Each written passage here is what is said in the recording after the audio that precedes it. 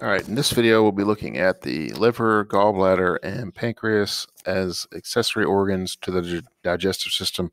This does not represent part of the alimentary canal in which the food is traveling, but without these organs, the digestive system would not function. And so just a few things about all three of them at first, and then we'll go over each one individual, just give you a basic overview of the three. The liver, basically, its function is to produce bile, and bile is a fat emulsifier. Get to that in a second. Gallbladder's chief function is the storage of bile, and the pancreas' chief function is to supply enzymes that are needed to digest the food as it passes into the small intestines, and also produces bicarbonate, which neutralizes the stomach acid. So let's look at the liver. Liver is the largest gland in the body, can weigh as much as 3 pounds, consists of 4 primary lobes, the right, left, and those two are the easy ones. Then there's the caudate lobe, and then there's the quadrate lobe.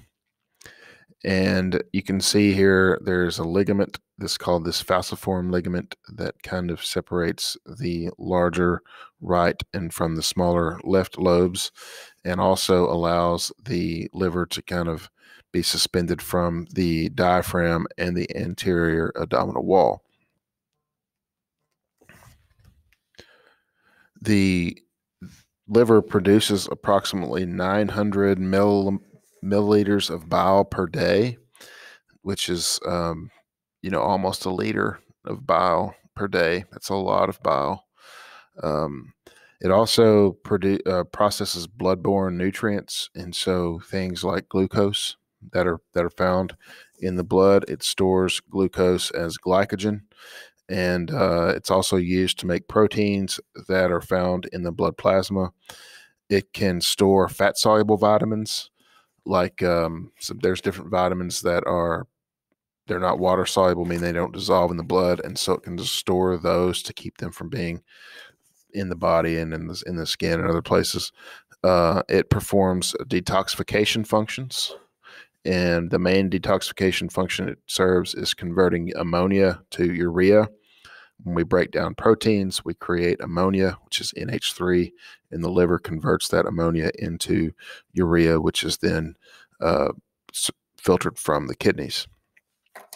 A little bit more, just showing this in the grand scheme and the kind of the picture of this as it works with the other organs.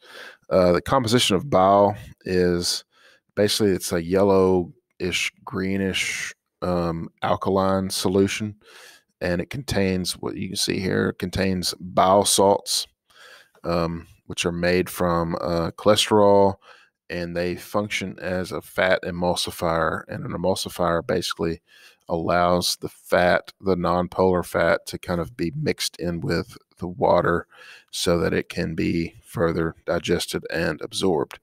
And it contains a chemical or a pigment called bilirubin, which is formed from heme.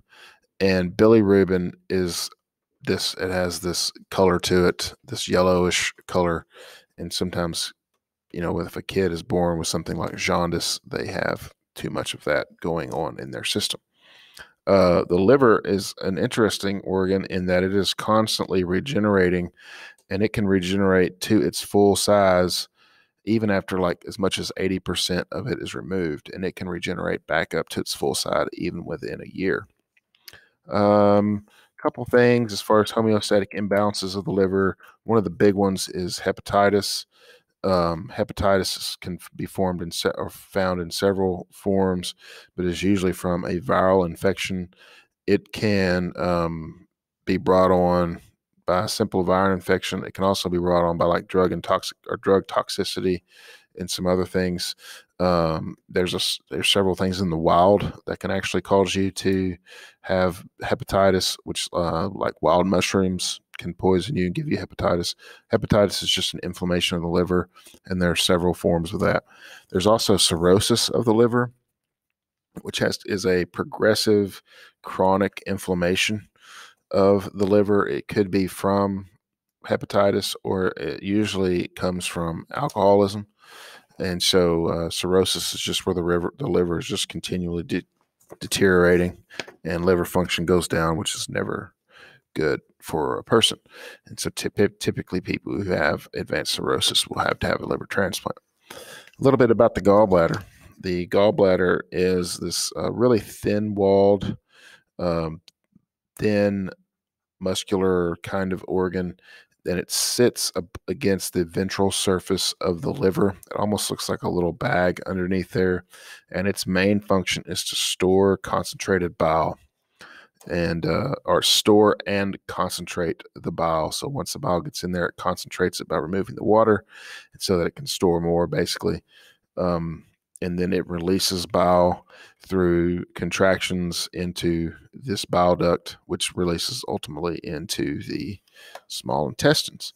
That's pretty much all it does. And so you can live without a gallbladder, which a lot of people do. One of the things that can happen with a gallbladder is something called gallstones. And usually this has to do with too much cholesterol and too few bile salts. And so just having an imbalance of chemical imbalance in the liver can cause that to occur. So now looking at the pancreas, we looked at the pancreas in the endocrine system. And so we're mainly going to be focusing on its digestive functions in this video. It is located, so here's where the stomach empties into the small intestines.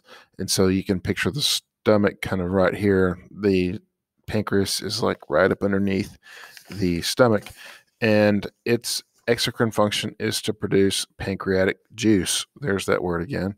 And it releases this through a duct, which means, that's by definition is an exocrine kind of function. And you can see how the bile duct and the pancreatic duct empty into a common tube there. And so the composition of the pancreatic juice is, it's an alkaline solution also, which, think about it, the stomach is largely acidic.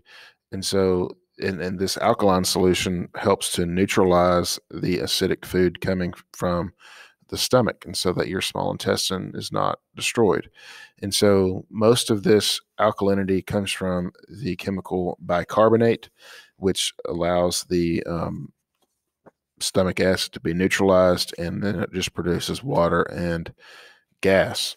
And so, like, if you drink a big Coke or something like that, this is why you're expelling that gas, is because it's combining with your pancreatic juices and producing CO2, which you have to get rid of, or it will just build up.